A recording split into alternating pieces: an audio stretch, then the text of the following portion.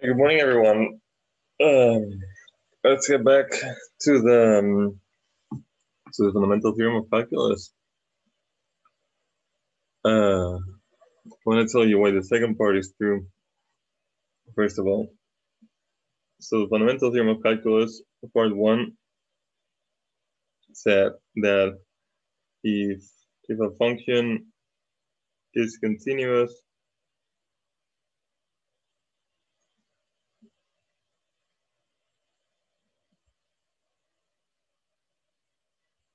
on an interval, in a closed interval, then if you take another function given by the integral of f up to from a to x, where x now is allowed to change,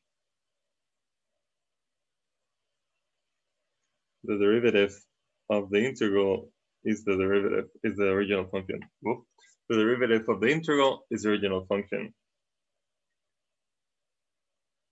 The second part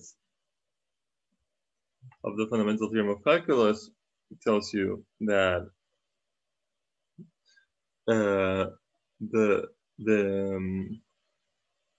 integral of the derivative is the original function. So the other way around. So so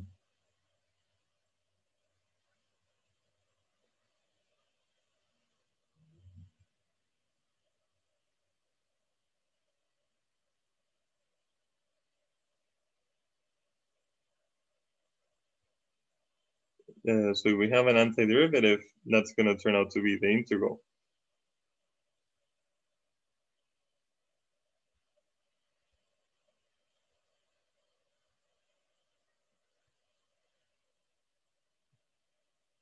So it has to be continuous on AB, and the derivative has to be the original function.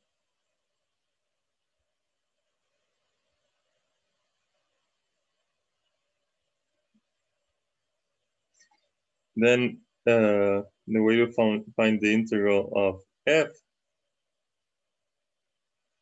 is to evaluate the antiderivative.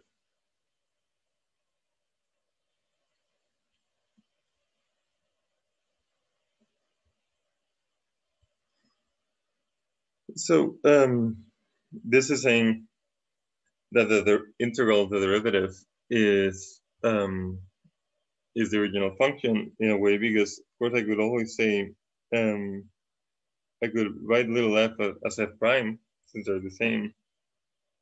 So here I'm taking the derivative of capital F, and we integrate it. So I guess if we take the integral of the derivative, we get the same function, except that we get this f of a here.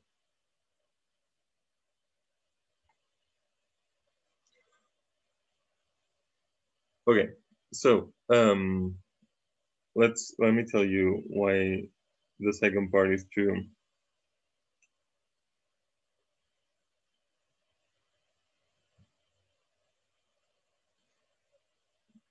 So we have that f prime is little f, and we want to show that the integral of little f is big F.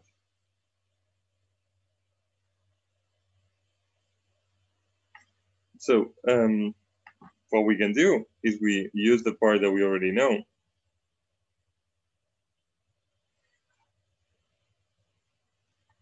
So what does this tell you? Oh, wow, I didn't turn the page. Oh my God. Okay, so we have an antiderivative of a function, and we want to show that the integral is computed by evaluating the antiderivative, like I just said. So we used the first part of the fundamental theorem of calculus. You can take this function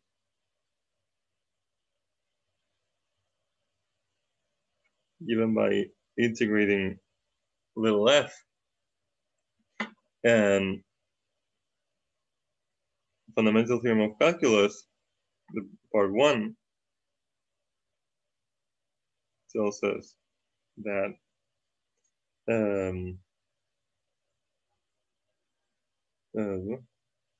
its derivative is the original function.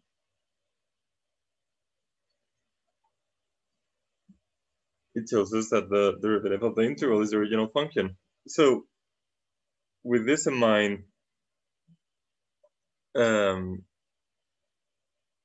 so what we have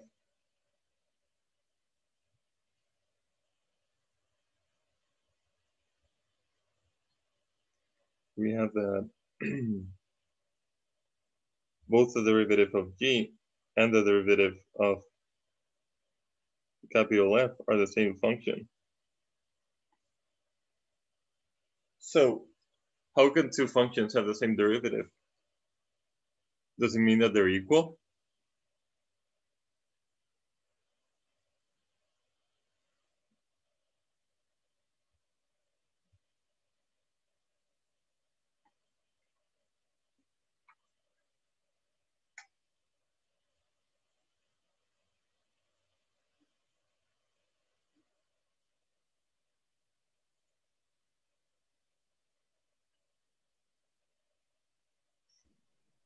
I mean, they look like it. It's kind of like the if A plus B equals C and B plus C. I don't know. Kind of. I didn't understand that.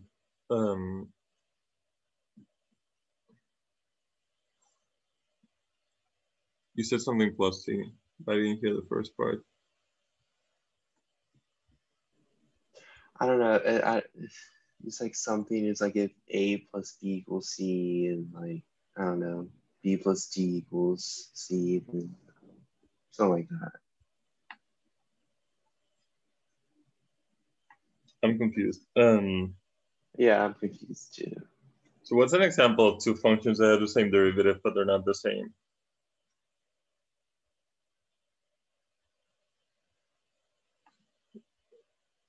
So the derivative of x squared is 2x. What is an example of another function that has derivative 2x?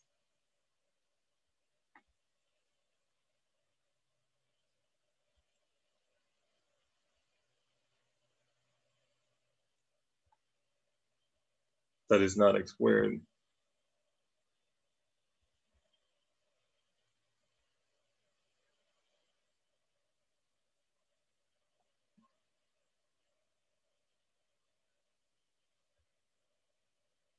X squared plus 1.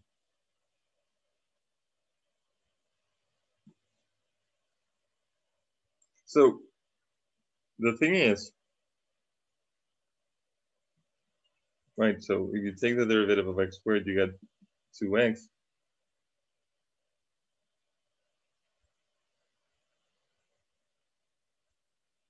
Adding a constant doesn't do anything to the derivative. But also, the only way to get the same derivative is to add a constant. This was a consequence of the mean value theorem.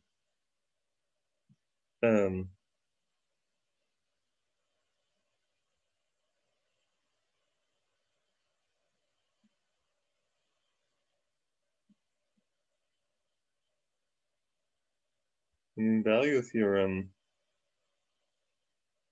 says,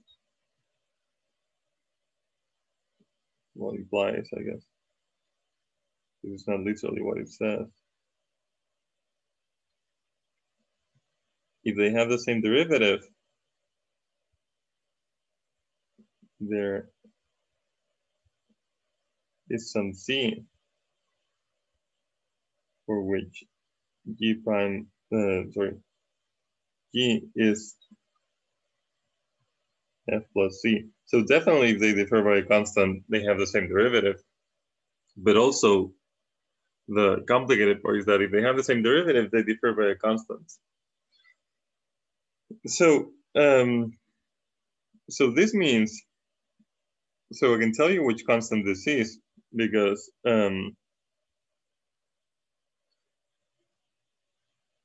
what happens when I take x equals a?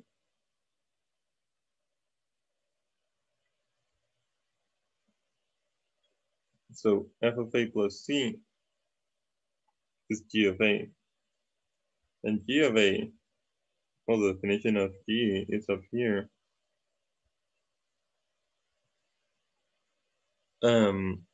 You plug in x equals a. What happens when I do the integral from a number to itself on an interval of length 0? So I'm computing the area of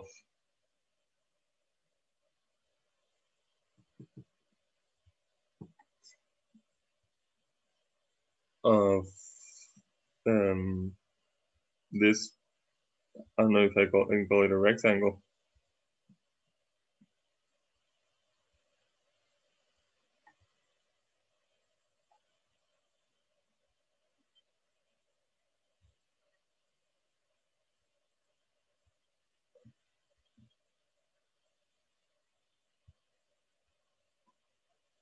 So that area is 0. There's no area that fits in there. So this is a. And also, you know what this is? It's also a. The integral from somewhere to itself is always 0, whatever the function is. So f of a plus c is 0. So this means that c is negative f of a.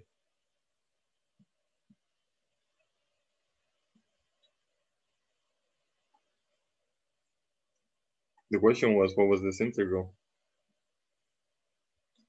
It's too late now. I give you the answer.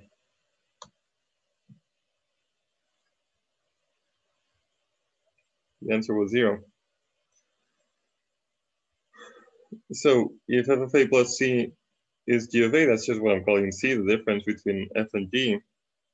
But here it happens to be 0. Then the difference is always negative f of a, just from solving this equation, solving for c.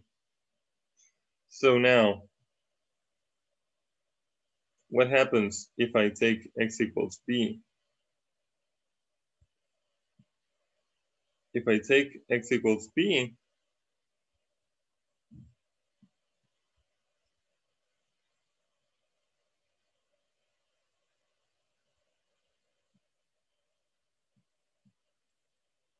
then,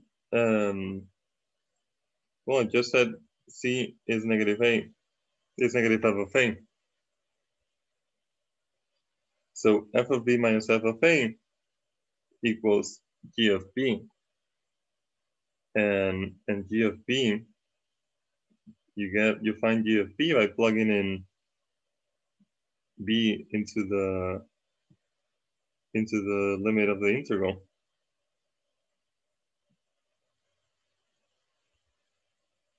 And that is exactly what I wanted. I wanted to say that f of b minus f of a was the integral.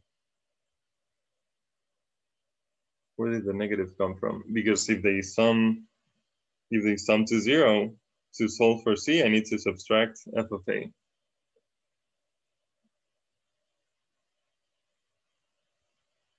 Right? If 2 plus c is 0, then c can't be 2, it's negative 2.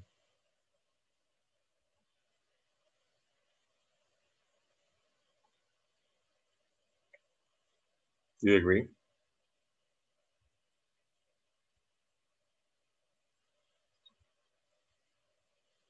All right.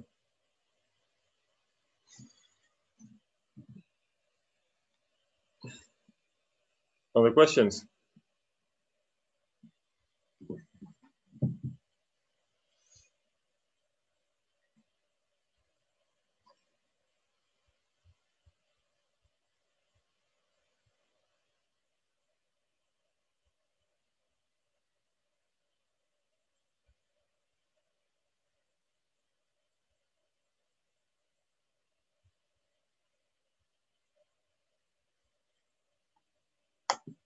Okay, so well, now we know how this works. Let's do, I guess, the rest of the class. Basically, it's going to be examples.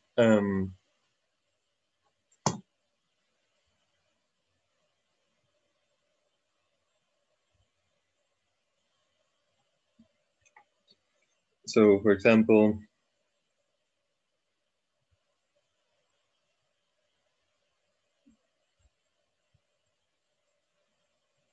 so when you have an integral now, you know that what you have to do is find an antiderivative. So, well, finding an antiderivative turns out to be a whole thing. Turns out to sometimes be very hard. Sometimes it's impossible. And there's a lot of techniques to do it, and that's like, I mean, that's half the concept in Calc 2, learning to do antiderivatives.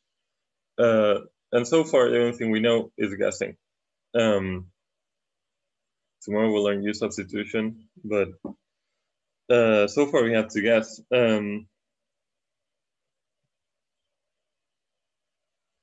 So guess an antiderivative.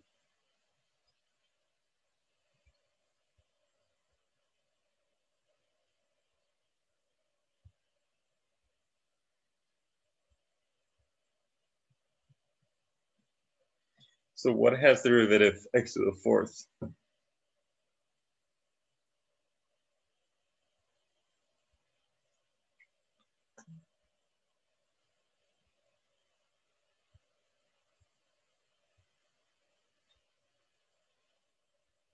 X to the 5 divided by 5. Thank you, Shelby. So what has derivative x squared?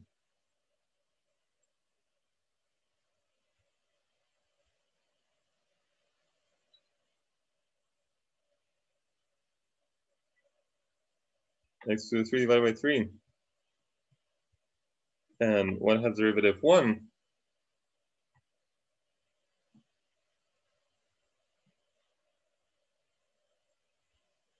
X. So finding it requires guessing, but checking it doesn't. You just take the derivative.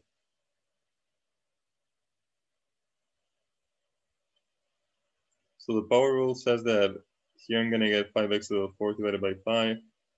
Here I'm going to get 3x squared divided by 3.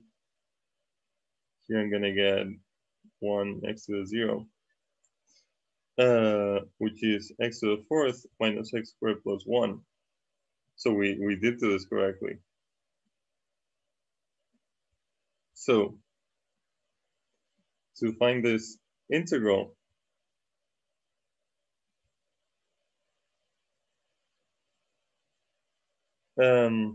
we just take this function, evaluate it at 3, and then at 1, and then subtract. So that's going to be 1/5 minus 1, no, 3.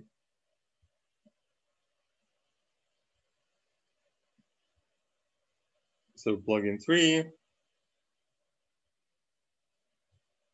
and then subtract, and then write brackets, because if you don't, everything's going to go wrong. And that's it. I'm not, I mean, could expand that, but it doesn't, I don't care at all. All right. So that's basically all there is. So let me tell you, so let's move on. I mean, move on to 5.3, 5.3, 4, 5.4. But it's basically the same topic.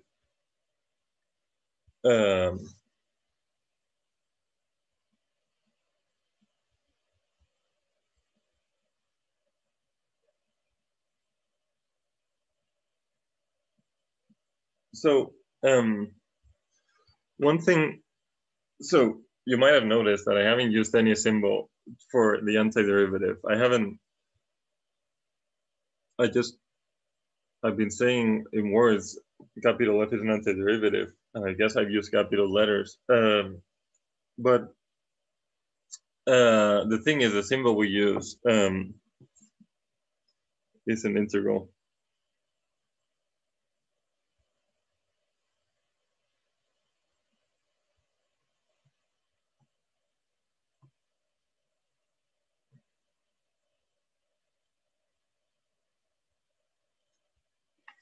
So we use an integral, and notice that we don't write bounds.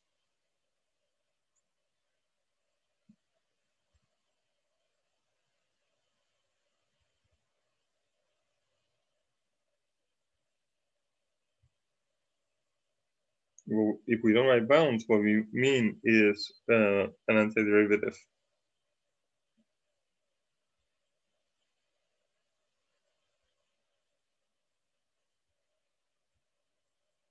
Because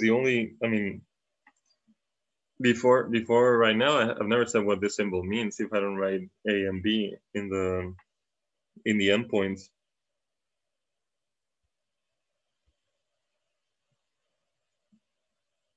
So this is any, or sometimes I guess you could say all, because since there's more than one antiderivative, you always have to worry about that.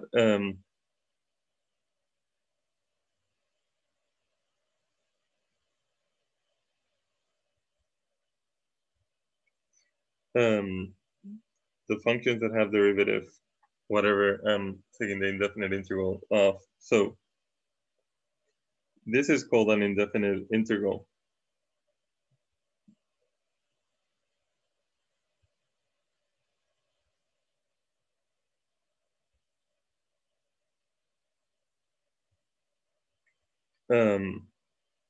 But the word indefinite integral, that's the word people usually use, but it means exactly the same as antiderivative.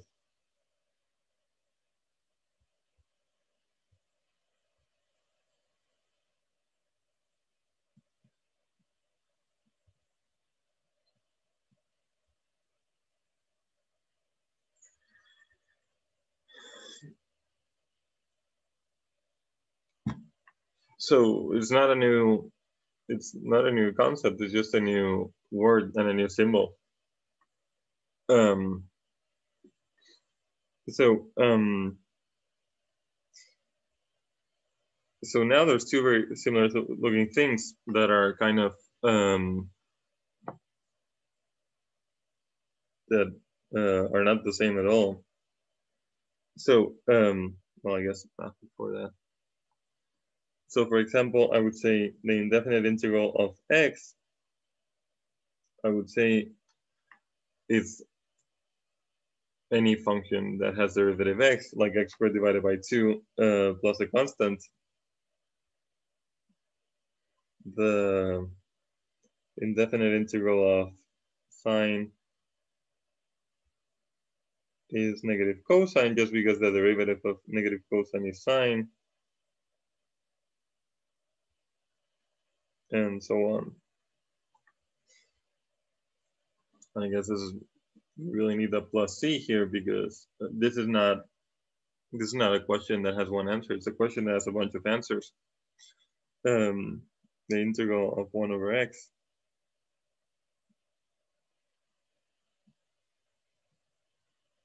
is the logarithm of the absolute value plus c. Oof.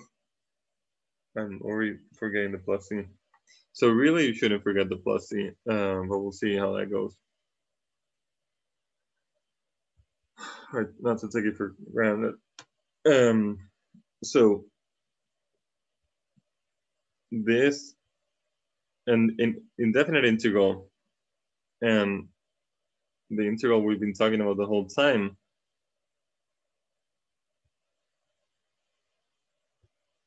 are not the same thing.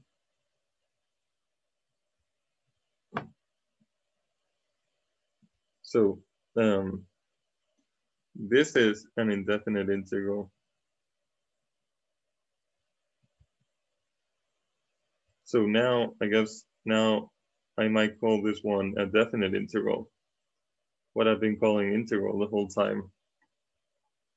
And the big difference between them is that this is a bunch of functions.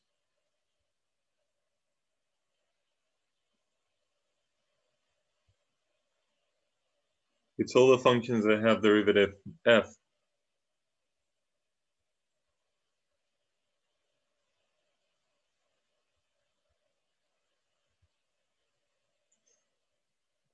This this is an area. This is the area of the area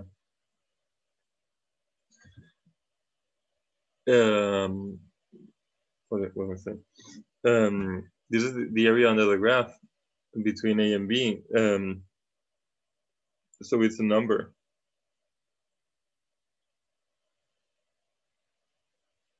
So they're very, very different. One of them is a function or many functions, a function with a C in there. And the other is just a number. This means 3 or 5 or -10.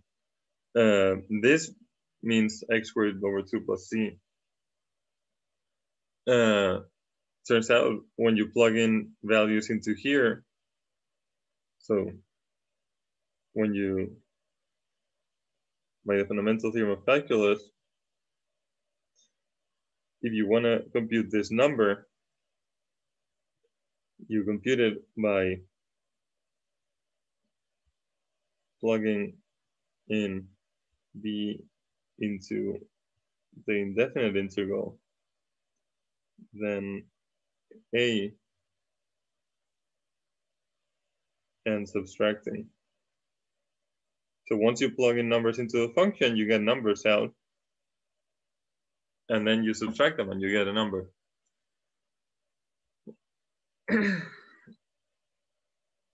Okay, any questions?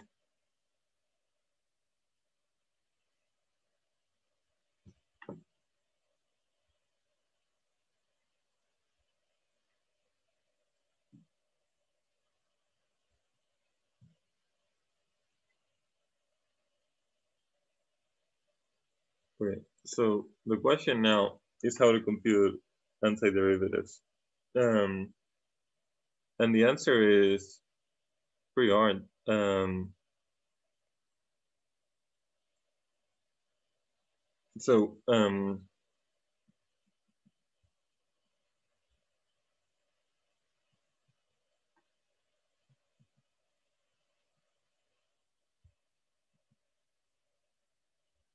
So one way,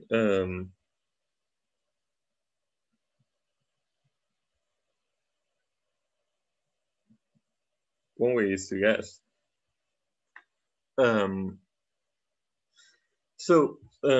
Basically everything you know about derivatives tells you something about integrals, about indefinite integrals, and therefore about definite integrals as well. Every derivative you know is also an integral if you go the other way. So you know the derivative of tangent is secant squared. That automatically tells you the indefinite integral of secant squared. It's tangent plus whatever constant you want to add there. You know that the derivative of arctangent is 1 over x squared plus 1. So that means you know the integral of 1 over x squared plus 1. So if you want to compute an integral that appears in this table, then the answer is in the table. Why do you want to compute an integral that is not in the table? Well, then, well, who knows?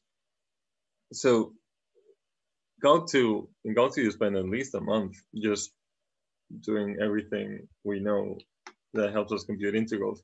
And still, once you do everything that humankind knows, I mean, there's there's integrals that we know to be impossible, and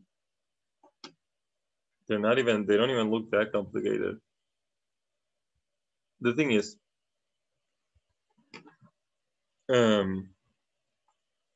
I could take like this function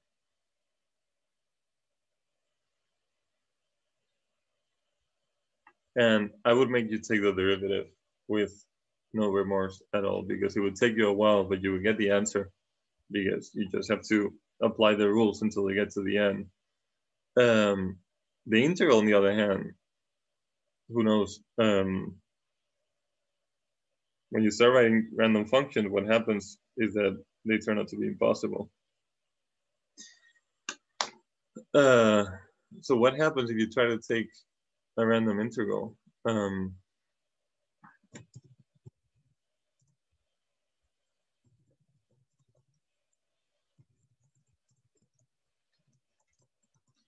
So this is what happens. You go, so this integral is impossible. So what you do is you give it a name. For example, this one happens to be called the Fresnel S integral.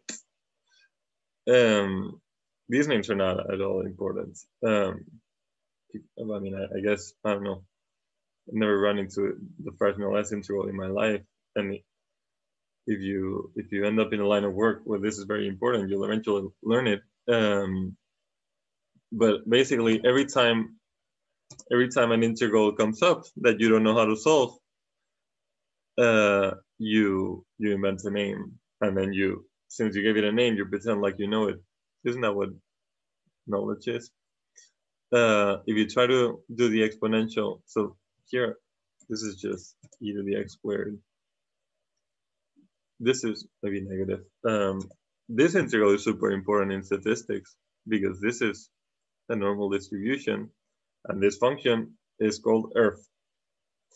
ERF is the error function, and well, the main thing we know about it is that it's the integral of this function.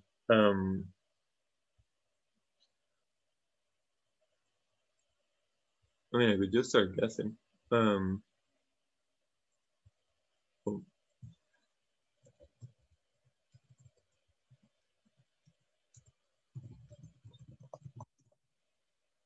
probably, I mean, just start writing random functions. They're not going to have integrals that anyone knows. Ooh. So the integral of sine of e to the x is called a sine integral. Look at that. I know this one also has a name. The thing is, Wolfram Alpha. Oh no, sorry. Ooh, that integral I should know how to do. This is called logarithmic integral. Whatever. I mean, no one in any calculus course is going to make you learn these. But what you have to keep in mind is, if you ever in your life need to use them, you can look up their properties. They're just basically every time you have an integral that you can't do with the functions you know, you've discovered a new function, I guess. Anyway, you have a lot of computing integrals ahead of you, especially if you take Calc 2. So, but today let's stick to the guessing thing. So, so what happens if you try to take the integral from 0 to 1 of secant squared?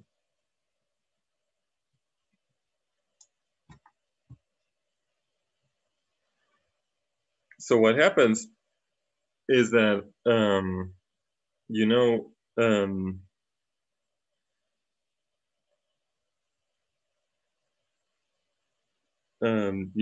that the derivative of tangent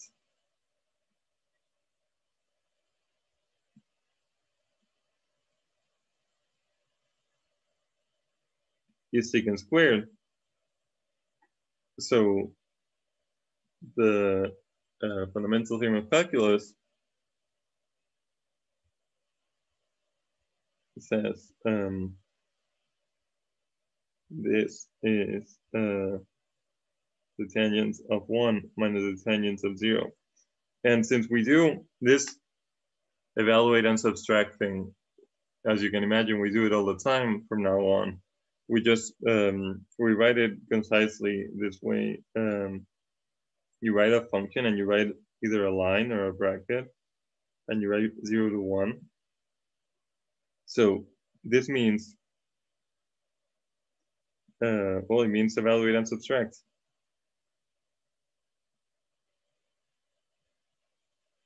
And I guess I have no better tangent of 0. So the sine of 0 is 0. So this is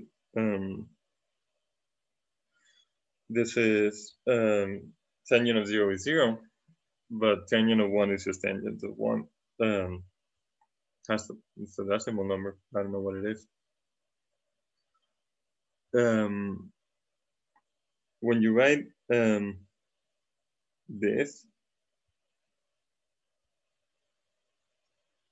it means evaluate at the top number you write, evaluate at the bottom number you write, and subtract. So for example, we don't want to write the fundamental theorem of calculus thing every time. We just like to solve the problems in one line. If I write x squared minus 2 evaluated between 0 and 3, this means plug in 3, plug in 0, and subtract.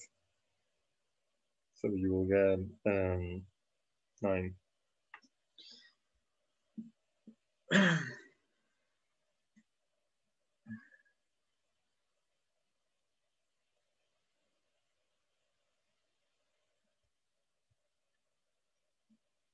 Any questions?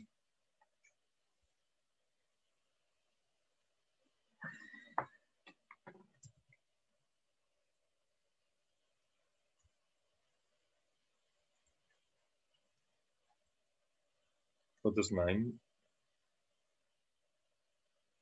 I don't understand that question, Matthew. What does 9 mean?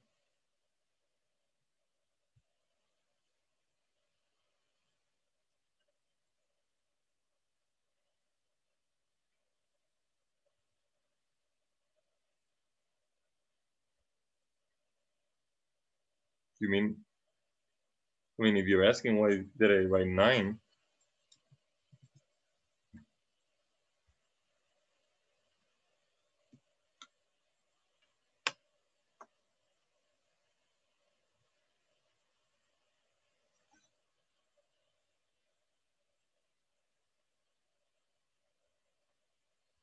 right? So say you want to do another example. Control between 1 and 2, x squared minus 2 divided by x plus 4 divided by 1 plus x squared.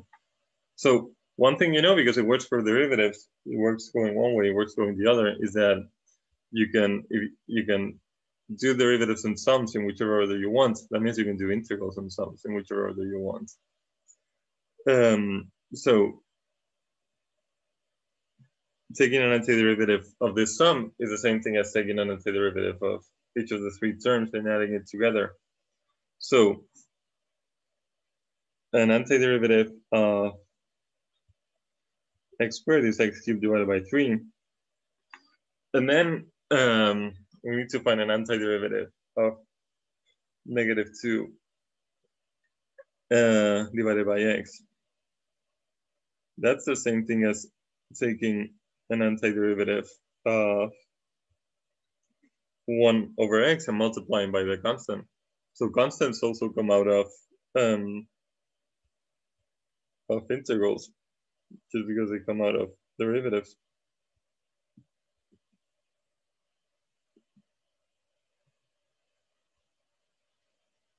So the question becomes,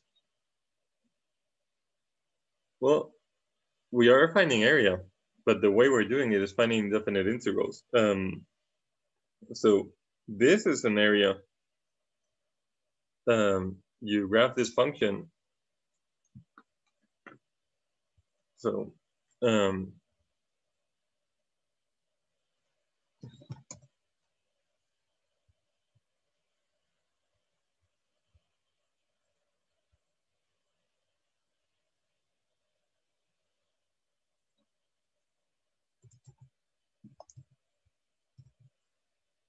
it's at x squared minus 2 divided by x plus 4 divided by 1 plus x squared.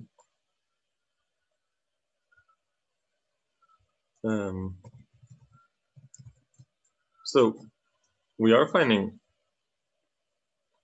the area under this graph. The thing is, we don't have to draw it.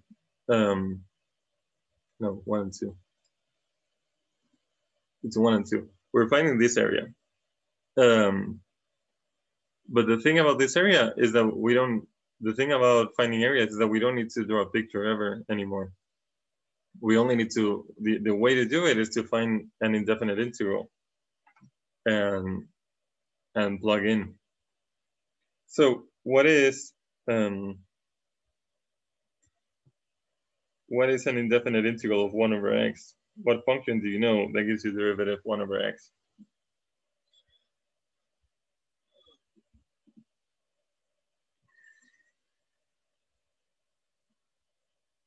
Log x.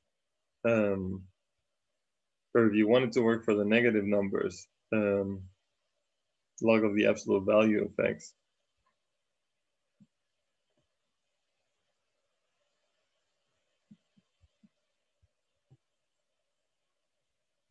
So one way to do this is to look in this table for log x, which is 1 over x.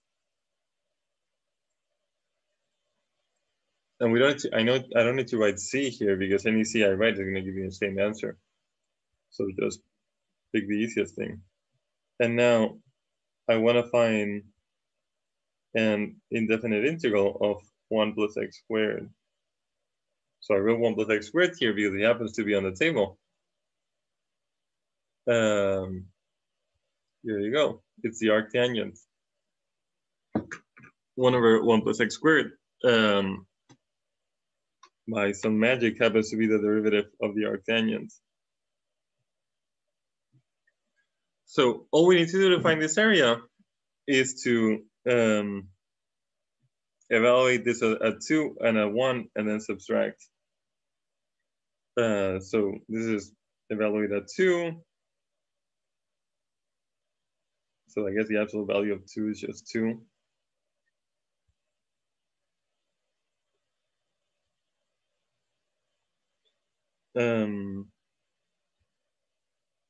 Evaluate at 1 and subtract. And make sure to subtract everything and not just the first thing after the brackets. And I'm not going to simplify that because I can just put into a calculator. I mean, this is 0 and the arctangent of 1. The angle it has tangents equal to 1 is pi over 4. But I don't care. I'm done.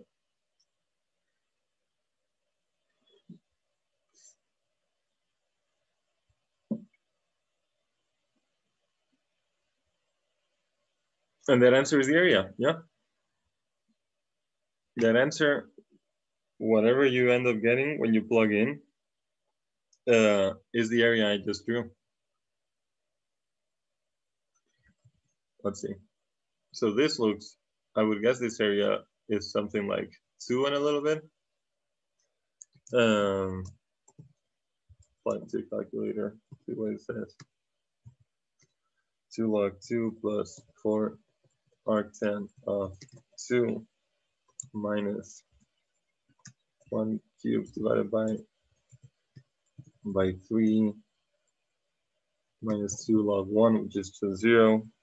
That's 4 arctan of 1, 2.2. The red area does look like 2.2 to me because it looks sort of if you look at this 2 by 1 rectangle, it looks like this is slightly bigger than this, but not that much. So it looks like it's a bit bigger than this rectangle.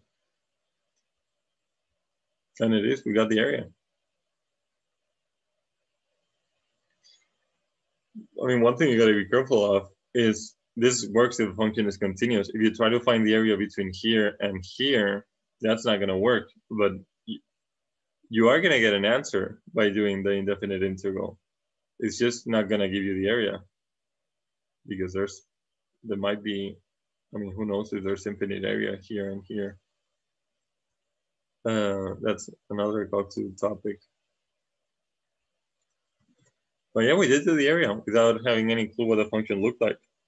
I mean, we didn't use it at all.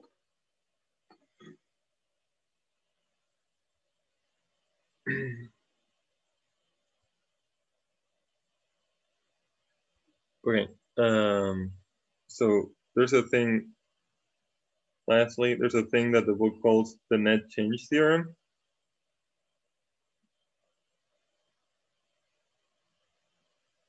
And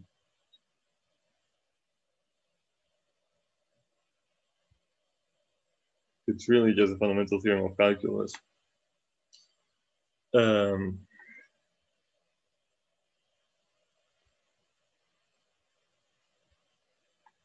The net change theorem says you take the integral of a derivative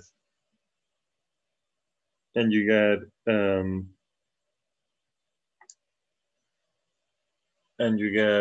the difference in the function. So I mean, by the fundamental theorem of calculus, if I have an antiderivative, I mean, it's really the same thing.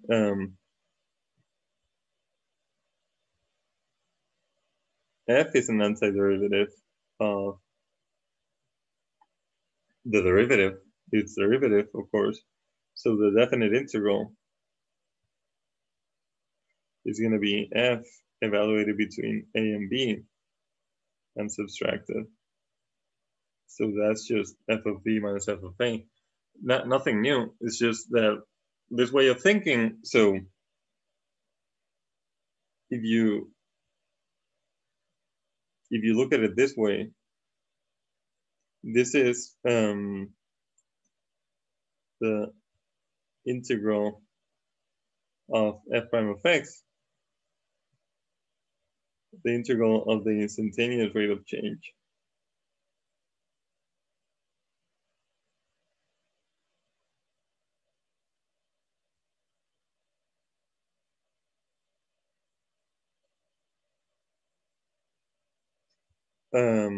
And if you look at this at the other side,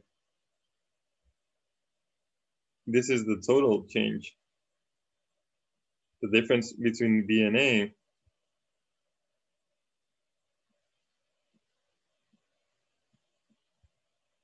the total or the net change, because it could be positive or negative, I guess.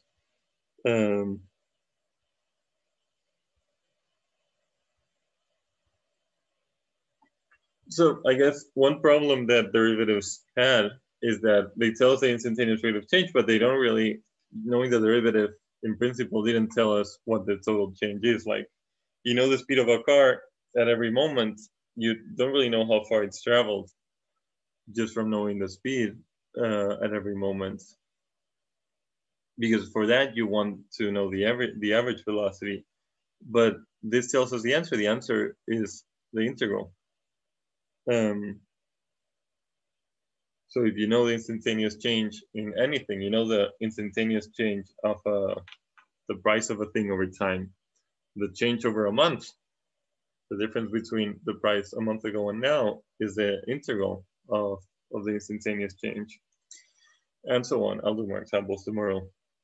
All right, and that's it.